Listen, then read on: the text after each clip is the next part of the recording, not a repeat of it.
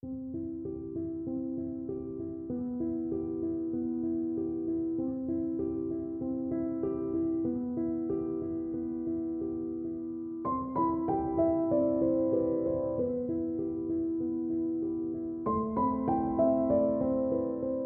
from the University of Florida in 2001. So, and I've been back, gosh, when was the last time I was back here? Sometime in the 2000s. So it's been a minute since I've been back on campus and in the area. And when I was here, I spent a lot of time at the Purple Porpoise. I was not doing internships, so I commend you guys for being so engaged in your studies. Closed? No, Purple Porpoise. Well, it became the Social, and now it's McDinton's. That was a few weeks ago. And from what I understand, Fake Irish bar. yeah. From what I understand, that building's gonna turn into towers. Really? Yeah, I got somebody sent me a link. The building was purchased by a developer, and they're gonna turn it into something, you know, apartments or something. Make yourself. And so when Deborah and I were talking about, I actually met my husband here too. Deborah and I were talking about parking on campus, and she was, you know, giving me the rundown about the police being adamant about parking, and it brought up a memory that my husband once on campus got a speeding ticket while on a bike on campus here. And the irony about it was that he was going to pick up a friend who was too drunk to drive. So. Sorry, you just pick him up on the bike? On the bike, yeah. That's how we did back then. All right. Get on the back of my bike. That's right.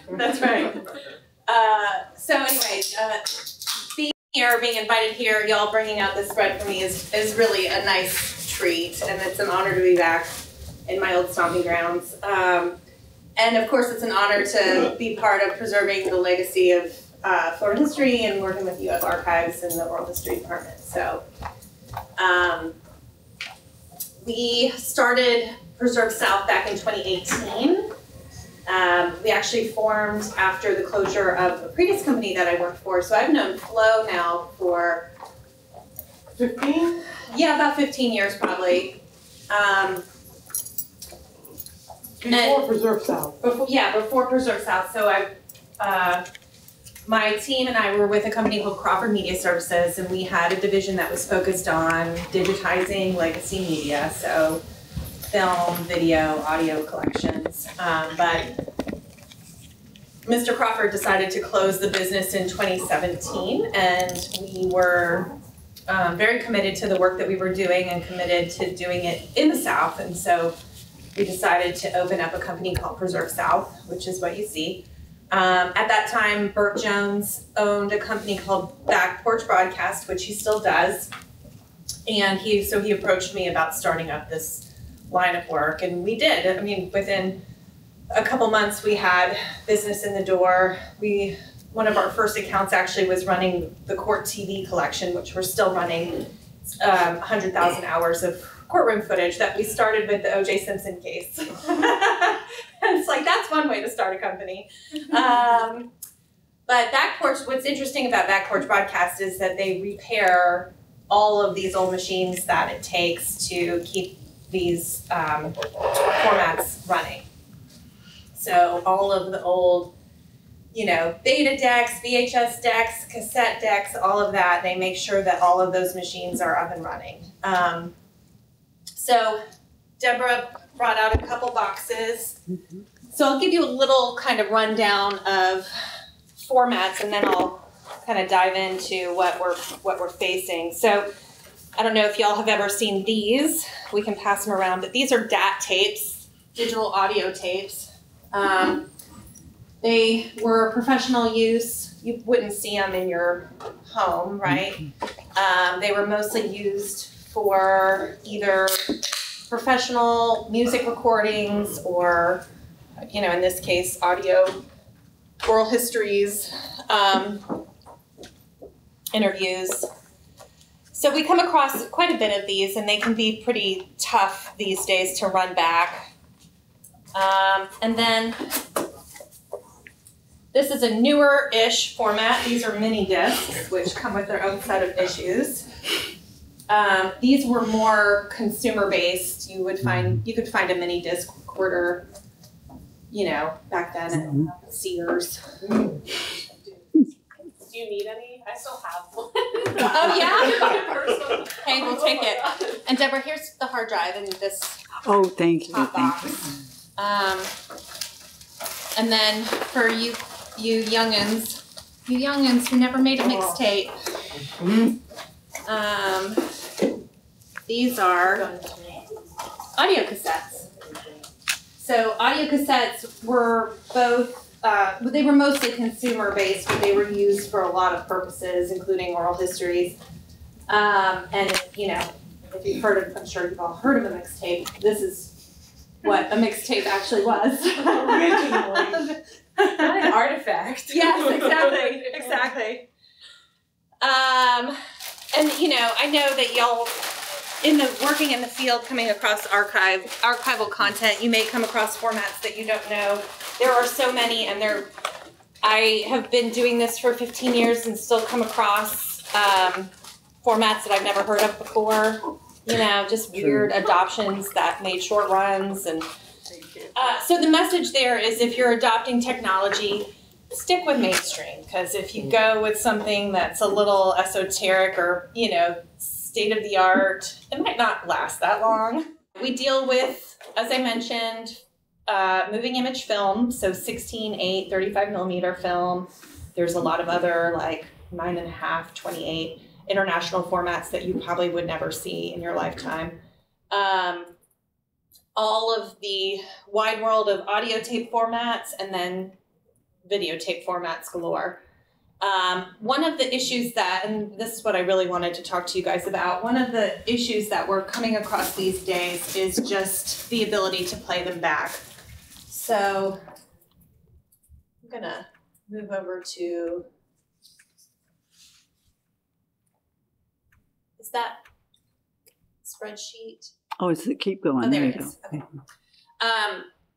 So we worked on this Jewish studies collection recently, and Deborah mentioned that there were a couple tapes in here that were challenging to play back, that Deborah was unable to get to play back without a lot of squeaking. And so she kind of felt that they were lost, but wanted to see what we could do with them. And sure enough, we were able to play them back, but not without some pretty significant intervention. And it turned out they had issues that were not issues that we see often, but we're starting to see more of. So what our audio engineer wrote was felt guide, pad loose on media, readhered guide, and ingested successfully. So essentially just glued, if that cassette tape is still making its way around. There's a little felt pad on the... Yeah, that just guides the magnetic strip along. Sandwichy. Yeah, don't put your... Yeah, don't get mayo on it. So like right here on a cassette, there's like this little felt pad that kind of like cleans the tape as it rotates. Yeah. So it helps kind of create an you don't even have to touch it to look at it. anti-static environment, stabilizes the tape pack, as Flo mentioned, kind of brushes it clean a little bit along the way. And then he writes, media suffers from significant soft binder syndrome. So normally we have something called sticky shed or binder hydrolysis. This is soft binder syndrome, which is loss of lubrication, causing abnormal stiction during playback. So stiction, again, is, so with magnetic media, over time, and also due to the formulation of the tapes, that oxide that's on the plastic backing can start to flake away, right? So typically what we do is the moisture gets in between that plastic and the magnetic oxide. So typically what we would do is we would put them in ovens. We have professional grade, low temperature food dehydrators. It's really what they are. Here they are. And we bake them. We bake the tapes at like 136 degrees, somewhere between 120 and 136, depending on the tape size. That kind of determines how long that the tapes stay in addition to just how bad the sticky shed is. So we'll bake them. It leaches the moisture out and rebinds the oxide to the plastic backing to enable us to play the tape back. That's what we normally see. But Do you have to run the tape, Emily, when that is the baking process, or it just literally sits there rolled up? Yeah.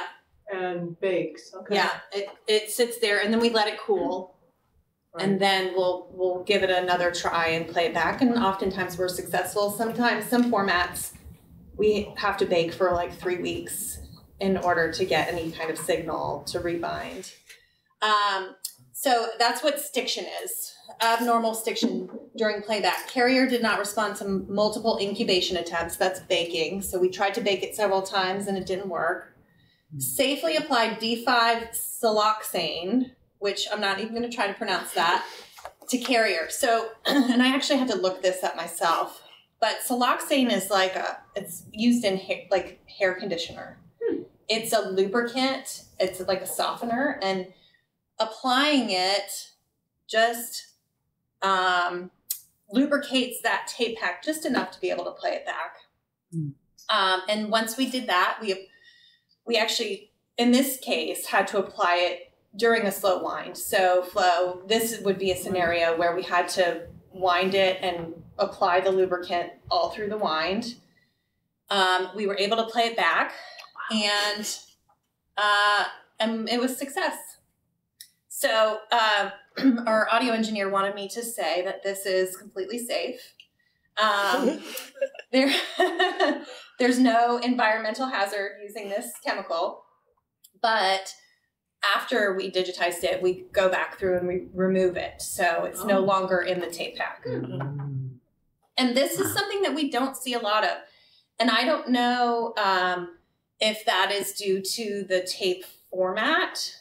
I don't know if that's due to the manufacturer or the age. There are a lot of variables involved. My sense is, because we've seen a lot of issues with some audio cassette manufacturers that are kind of odd.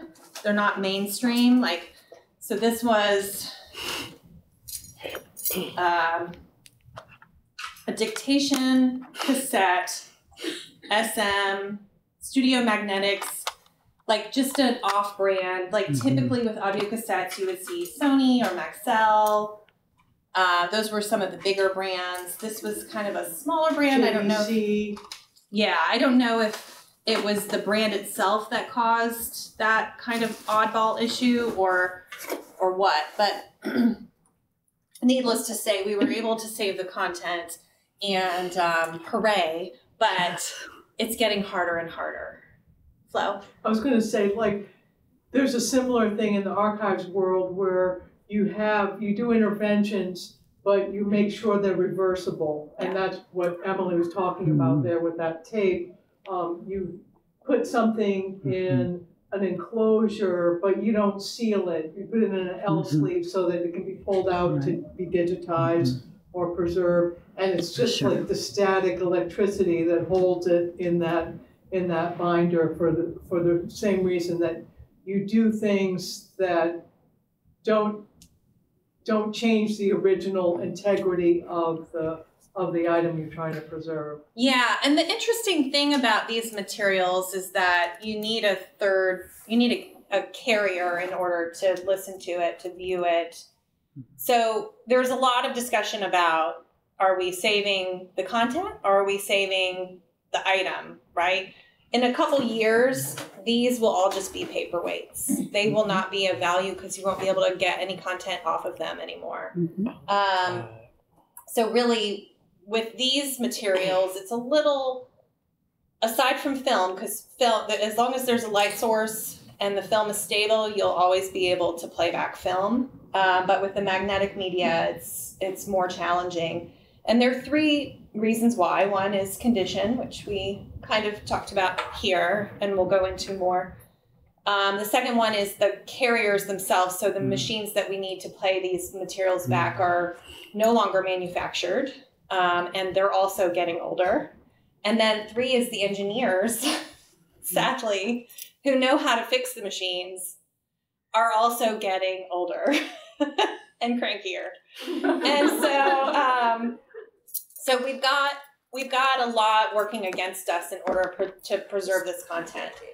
As I mentioned, I've been in this field for 15 years and for the last 12 years, I would say, we have been saying that there was 10 years left. So we probably hit that particular mark in the map two years ago. And what's interesting about that is, while we didn't necessarily fall off a cliff, which I had thought, you know, these things are just going to stop working. We're not going to be able to play them back. Instead, we're coming across more issues. It's more challenging than ever to play these materials back. We're having to use more intervention measures.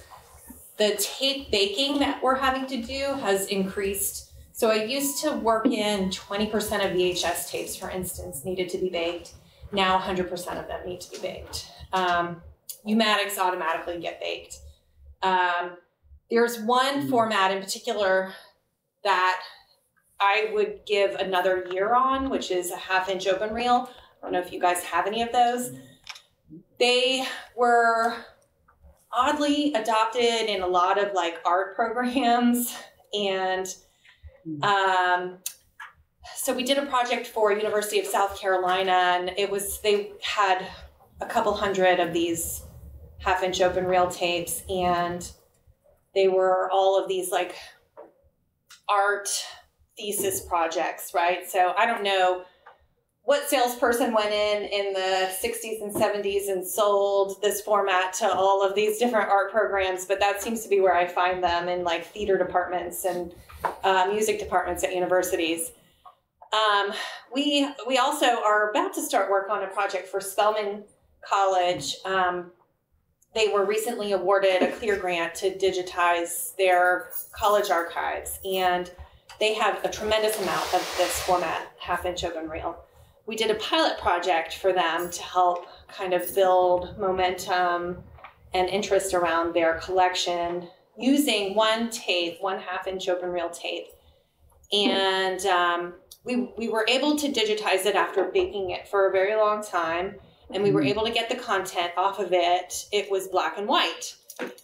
Well, what was interesting about that is then one of the women that works in the archives just did a Google search for this particular content. It was a 1976 lock-in of the trustees. It was a really pivotal point in Spelman history. And she found the video on YouTube, and it was in color. And I don't yet know, I have my suspicions. I don't know if the 1/2-inch open reel tape that they had was maybe a transfer from film, and it was transferred in black and white, which could be a possibility, but more likely what the scenario is that so much of that signal has already been lost that the color is now gone, and it's now playing back in black and white. And so my suspicion is that now we are at the end of life for that format. I mean, there's only a couple machines that exist to begin with. There's only a couple people who know how to repair those machines, and the tape itself is not doing us any favors. So the same is true for 2-inch quad, which I know Boyd is sending me back with. He's got a couple of those in this collection. It's another format. Now, those were widely adopted once the video tapes came on the market. They were the broadcast format for PBS. They were the broadcast format for every station across the country. So there's a lot more support, and actually when we play them back, they still look beautiful. The problem there is that the heads on those machines are no longer produced. And the people who know how to repair those machines and create the heads are no longer around. And so there's only a certain number of head life left in order to play back the content that we have to play back with that format. So we're up against another hurdle with those, which I might give those maybe another 5 years before we don't see quad machines around anymore, or heads made for the quad machines anymore. Some of these other mainstream formats like audio cassettes and pneumatics, they've got a few more years left on them, but it's not getting any easier. But again, I go to the point that these engineers are also very old. There's not a lot of people who want to get into a career that's a dying industry, right? It's not a good, long-term strategy. And so getting young people who are interested in, working on boards and soldering components, you just don't find people who have that interest anymore. And so the outlook for those other magnetic media is maybe 5 more years. We don't have a lot of time left to save this content.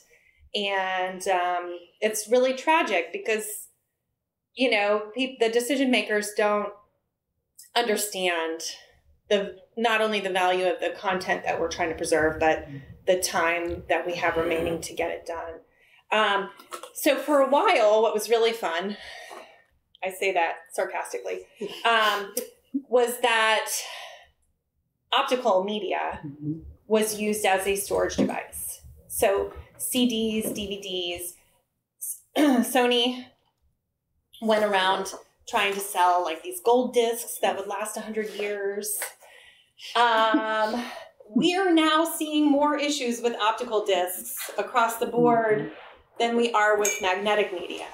And so playing back CDs and DVDs are increasingly more challenging and more concerning with just loss, And it doesn't really bode well for prioritizing content, although I'll say that a lot of the materials that are stored on CDs and DVDs probably originated from some magnetic media source. So it's helpful to know what your original copy is. And then you just have condition, right? So storage conditions. I'm sure that when you've collected, Flo, I know you've collected assets from locations that are unspeakable. There have been quite a few university athletic collections that have been known to store their materials in the top floor of their stadiums. There have been some really priceless collections that have been stored in basements that have flooded. You look at any collection that I price out that's from Louisiana, I go ahead and build in mold remediation and tape baking for everything, because we know that even if they have best intentions, the storage conditions are suspect. So the environment that we're storing these materials in is also an issue. I mentioned with film, if it's stored well, then it'll last forever, but that also comes with challenges because storing film well is in a freezer, and most people don't have film freezers. So you'll start to see issues like vinegar syndrome and warping of the film. I've seen some film reels that have degraded so badly they look like oatmeal cookies. It's wild. Just they're in metal cans, right? So the cans will rust and the film will warp, and it just steamrolls in its little can and turns into a hockey puck mess. So storing of these materials is also incredibly important for long-term preservation. So we've got a lot working against us, but luckily there are some funding resources. I know last year UF was successful in getting a clear grant for the Burning Spear collection, which just wrapped up, which is great. But there's probably tenfold materials than budget in order to get things done. So prioritization is incredibly important, making sure that, you're making decisions not just based on the format obsolescence, but also on the content itself in order to preserve them. So I know that was a lot and heavy and depressing, but do you guys have any questions? I'm wondering if you can tell us one of your greatest rescue stories where you had a tape or some form of media that you were like, oh, I don't really have high hopes.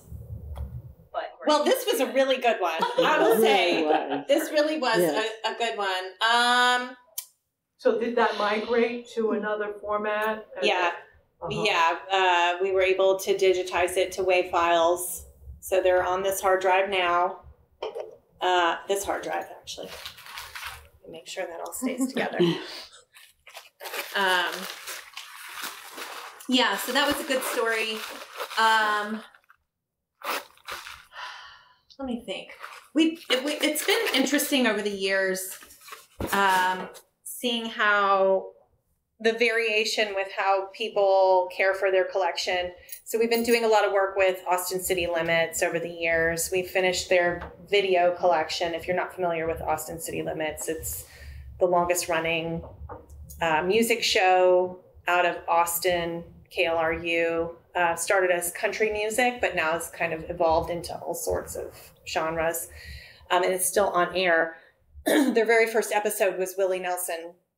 And they actually carried that original quad tape with them.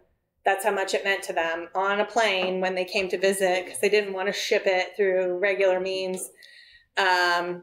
We have some people who ship materials using fine art handlers, and we have some people who just send us a used box, and by the time it gets to us, it's like dented up and tapes are falling out. So it's really kind of interesting to see the level of care and concern that goes with handling these materials.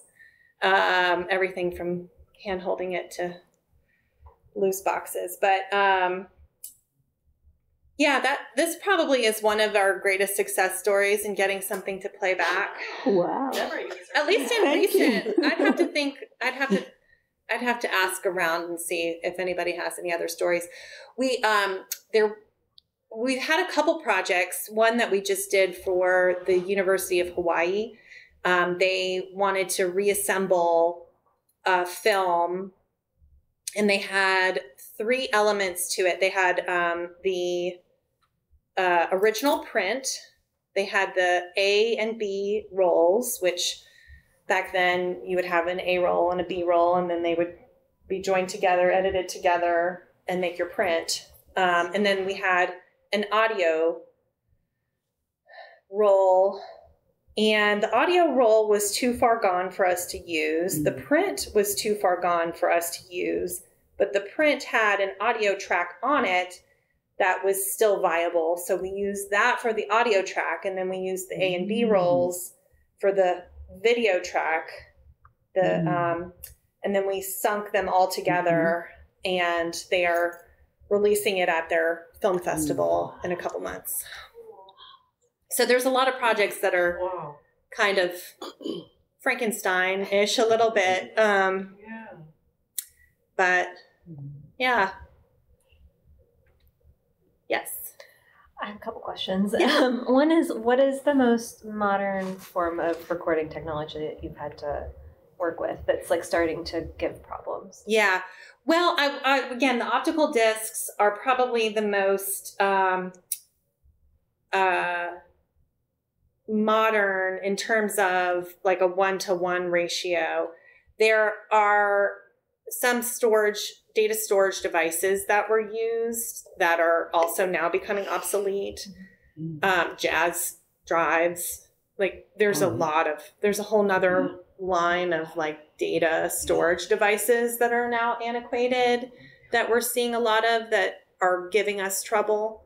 So those probably in terms of being more modern, as in they probably came out in the 2000s, are giving us trouble just because nobody manufactures those drives anymore to play them back or to get the content off of those.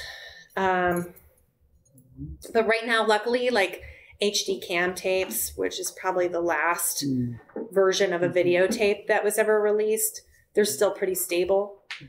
Beta SP, DigiBeta, those all came before HD cam came out. But the earliest versions of Beta and Betacam are starting to really give us trouble. So yeah, in terms of modernity, I would say it was those data formats that are a little wacky. Yeah. I haven't had a chance to visit your website yet. Is there something on your website, or have you come across it where it has like a graphic, like a picture of the recording material and then what sort of machine is used to read it, so that like if I was out thrifting or something, like if I found something, I'm like, oh, they don't produce this anymore, this might be valuable for like if you have a scrapyard or something. Right. Yeah. Well, we don't have that on our website, but I have started putting together a format guide, so at least folks can start identifying a little easier what they have in their collection, and knowing what kind of problems might present themselves. In terms of the machines, you know, it's a little tricky because there were professional machines and then there were consumer machines. And so when we're looking at playing back the materials, we definitely want to stick to the professional machines, because the consumer machines can often be cheap and just not get a good signal on playback. Which I don't know that you would find those thrifting necessarily. There's a lot on eBay.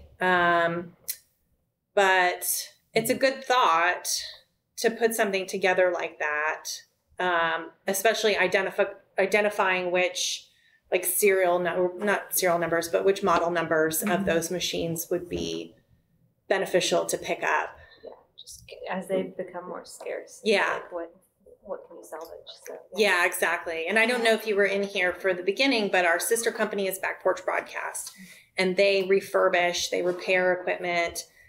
They help source decks, so they're constantly scouring eBay for machines. And when news stations go or purge whatever they have, there's been dumpster diving for equipment. Like they're always on the lookout for equipment.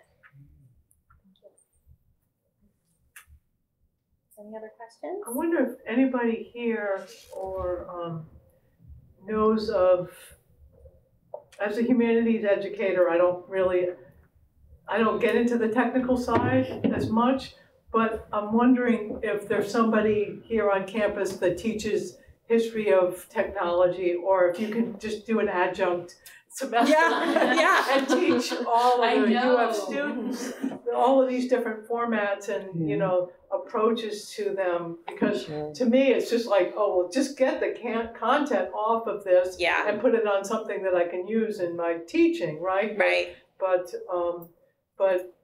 there's so many, you know, the devil in the detail with all these technical. And we didn't even talk about records.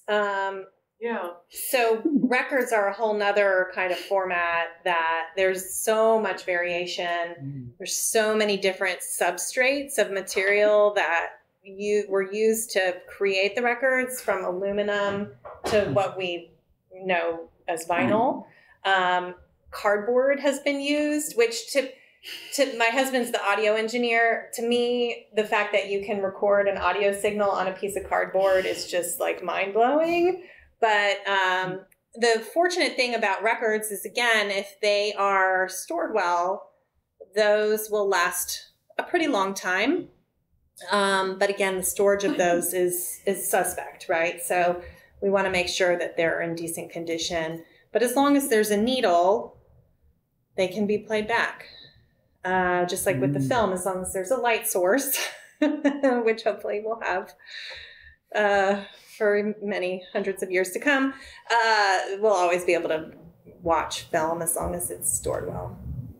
I have some questions. First of all, this might be just outside of expertise here, but what are your hopes or like prognosis for all these digital storage formats that we have? Does that feel like a safer bet in the long run than all this physical media? Yeah. Again, I urge anyone who's looking at data storage to go with something mainstream. Don't, go with some state-of-the-art format that might be on the scene for 6 months and then disappear. You want to go with something that's had a track run and has a roadmap future. So there's what is it? The digital preservation. I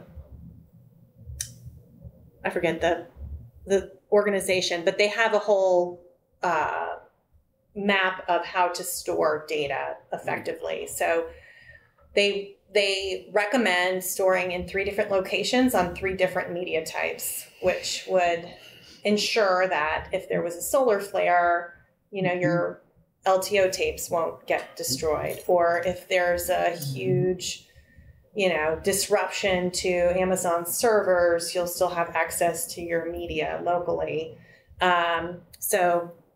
And even within the 3 different locations, they suggest 3 different geographical regions. So if one's prone to flooding and one's prone to tornadoes, you have your bases covered there. But the reality is who can afford that, right? So that's the issue that a lot of institutions are faced with, is how do we do this economically and effectively, and making decisions about file types and data sizes and things like that come into play, because you want to preserve the content, but you also want to make sure that it's got a long-term success. So if you're doing a project, I've been on some projects that are a couple petabytes of data. The storage ramifications of that over the long term are probably more than the cost to digitize the media in the first place. So a sound preservation plan includes having some sort of backup and also cost-effective measures over the long run. I would also wonder how we should decide to prioritize what we have to, because I get the sense we might have more to digitize than it would be possible to actually get done.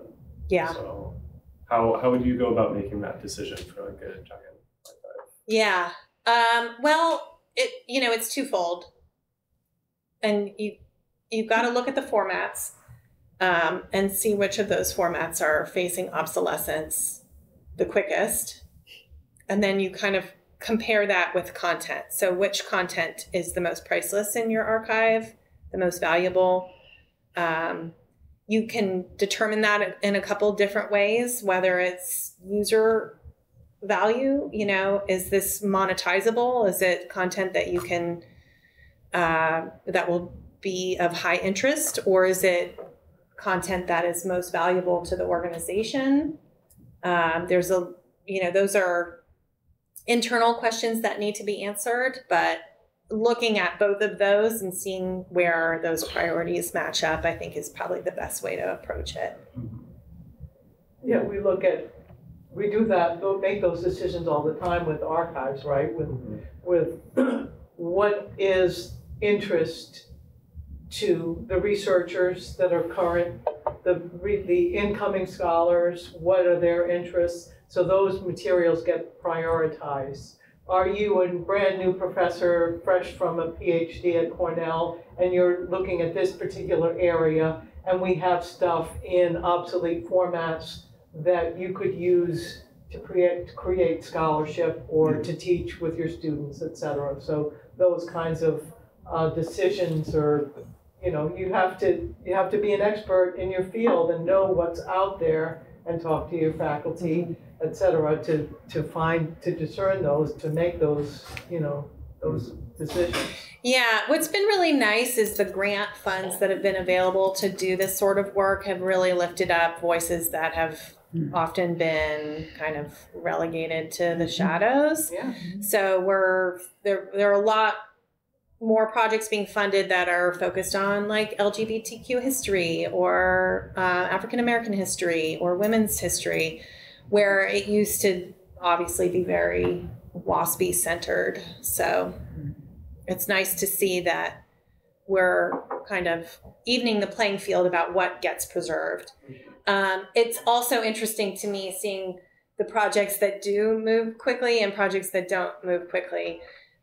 Corporate archives end up getting funded to be digitized, and then collections that you would want to, general public collections that you'd want to preserve can be a little bit harder to get saved. So, history will kind of tell that story about what content got preserved and what didn't.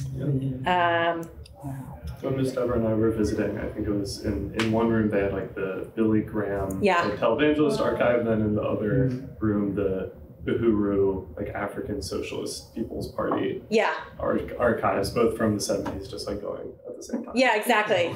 Well, and it's been interesting too. So the Billy Graham archive, I had been talking to them for like 10 years, and they finally were able to get a plan together and get funding and get that project rolling. At the same time, the King Center was finally, after 10 years of discussions, able to get that project funded and get it rolling. And it turned out in discussions with both of them that Billy Graham had a very warm relationship with Coretta Scott King. And so my hope was that at some point in these archives, we would find out some sort of connection that proved that relationship, because so far it hasn't been found in any kind of written documentation.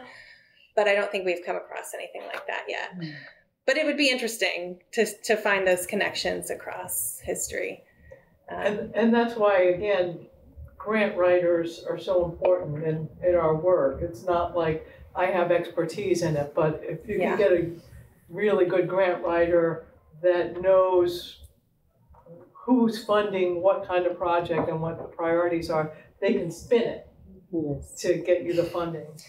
Yeah, like the ATOM funding that y'all had to digitize all of the ATOM collection that you had here. That was really significant and important to save those materials. That was the Doris Duke Association of Tribal. I'm not sure. Remember the acronym? Archives and Museums. Archives, Libraries, and Museums. Yeah. So finding where those pockets of money are and then being able to go after them is incredibly important. And unfortunately, a lot of these projects that we see are funded with external sources. So, it's a hustle to get them funded, but the payoff is great. Like Spelman College, for instance, they receive very little funding to support their library from the college itself. Everything that they fund their library with is either through research requests or through grant funding. And so it's really great that they've been able to get this award, and they have an application in for a second one, and we have our fingers crossed. So it's a struggle. I wish if I won the lottery, I would have some digitization endowment, but digitization apprenticeship, it sounds like. Exactly. Yeah, and that's one of the biggest struggles. So, I mentioned the engineers are getting older, and they are. They're the engineers that we have working at Back Porch and on our machines were all Sony bench techs in their previous life, and now they're working on all of these machines, but they're all 60 plus. Right, so they're nearing retirement. They're having hip replacements. They're having knee replacements. They're having heart attacks. Like, there's so much work for them to do that there's not a lot of time for an apprenticeship. So it really would take someone funding that in particular to dedicate time and resources to be able to have some sort of training program. But again, it's who wants to pursue that as a career track? Well, there really are so many different jobs. I mean, these students are like oral historians. Yeah. But you have instruction people. You have grant writers. That's a skill that I don't have, that I totally admire in people, like program directors. Yeah. and people to sign off on such things and to endorse them. Yeah. You know, to say this is relevant for me and my research, that all of those items, you know, all of those jobs, all of those verbs that happen to make this work, and all your technical people, your engineers, etc. These people want benefits. They want a pension. Right. You know, they want health care. They want, you know, we need all those things. We need all those things. And so, yeah, they can have apprentices that are maybe like working on an hourly wage, but not the 60-plus-year-olds that are like the, you know, the brain trust of these different technical formats. Yeah, and I mentioned to you all, I graduated from UF. I graduated with a degree in English and a focus in film and media studies. I had this idea in my head that I would become a film director. My film theory class was with Scott Nygren, who, if any of y'all remember him, he's since passed, but he was great. And he essentially gave us a camera. It was a mini DV camera, and he gave us a Final Cut Pro edit system and said, I want you to make documentaries based on using archival materials. And it was the first time I'd ever even like really heard that term used. It was very introductory. Through that, I found the Vanderbilt Television News Archive, which has, if you all haven't looked at the Vanderbilt Television News Archive, it's really incredible. They recorded, they were like the Internet Archive before the Internet Archive was a thing. So they recorded news broadcasts going back to like the 60s and still do. And anyway, so I made my first documentaries in his class. And at the time I had no clue that this was a career path. I did become a producer for a little bit, but fell into the archives world kind of by chance, and I love it. It's great. Have you visited the Scott Nygren studio in Library West? No! We're going. Oh, we're going. We're totally going. Yeah, there are a lot of a lot of classes taught in there, and it's really cool. Oh, I love that. Right there on the entry level of Library West. I love that. Yeah. Yeah, that's really neat. Any other questions?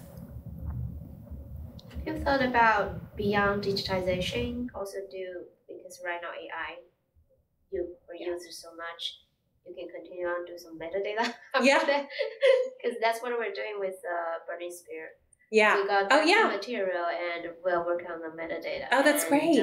Chelsea is trying using AI to get the transcript, Mm-hmm. and then we'll enrich the metadata. But the basic metadata actually is also from you guys' spreadsheet. That's great. Are you, what tools are you using for AI? Chelsea is testing Echo Lab. Okay. Yeah, to get the transcript. Now I was just suggesting her we can from the transcript we can get even more metadata. Yep. But right now we're getting the titles from you guys' spreadsheet. Yep. And the date and some notes. Yeah. But then if with transcript, for example, if it is say a chairman speaks, then we will try to find who is this chairman. Yeah. So that's great. Over the last 15 years, there's been tremendous progress on that front with AI metadata. There's another program called Whisper AI that I know is being used and incorporated into a lot of other tools. It's open source, but if you know your way around open source tools, that you might find that useful as well. It's also become a lot more accurate. Obviously, dialects are always going to be an issue, but yeah, the tools on that front are getting a lot more sophisticated. So that's great. I'd love to know how that all goes. I think FSU and Emory are also working on a project kind of proofing out some use of AI tools using Whisper AI potentially. I'll check it out. Yeah, I feel like, didn't they present on that at the SFA meeting? FSU libraries? Yeah, last year. I wasn't paying attention. Were you there at FSU? At FSU, no, You I weren't wasn't. SFA last year, okay. Yeah, No, I was at the most recent one. right. in Yeah, this was at Daytona. the, No, I wasn't there. 2023. I was on sabbatical last year. that's right, that's right. So there's some pretty cool tools on that front. And then of course the digital preservation side of the world will always be evolving. We talk about migration. Digitization is one component of it, but migrating from all of these different data sources to another, the videotape world, the video file world has been evolving constantly. Luckily, the audio world has stayed very stable. They made a decision to go with WAV files. It's always been WAV files. It'll always be WAV files. That's fantastic. The video and film world is a whole different beast with lots of different esoteric file formats. And so migrating not just from one file format to the next to keep it relevant. Like, what was that? Word perfect. Like nobody uses word perfect anymore, right? My master's thesis is in word perfect. And you gotta, if you're gonna save it, you gotta migrate it to a doc. Yeah. So not just making sure that you're staying on top of migrating the file format itself, but also the digital storage devices and making sure that they're always relatively up to date and accessible. The cloud certainly is a good backup. I wouldn't,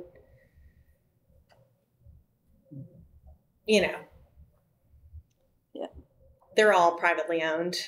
So I don't know if I would rely on it solely as my only source of backup. You always want to have something localized if you can to keep it under your control.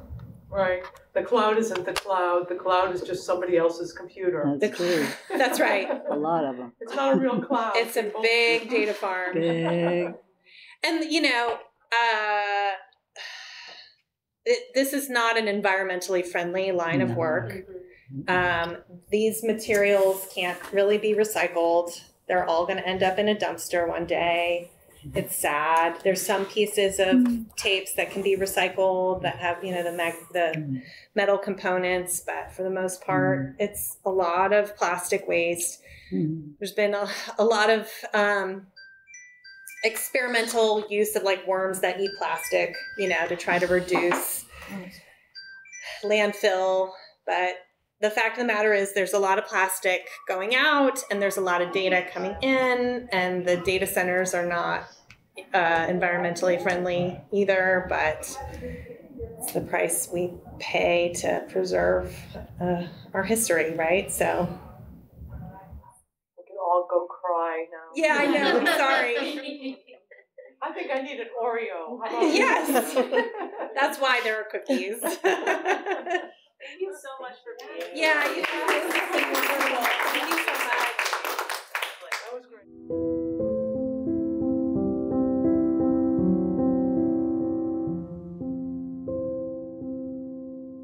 Thank you.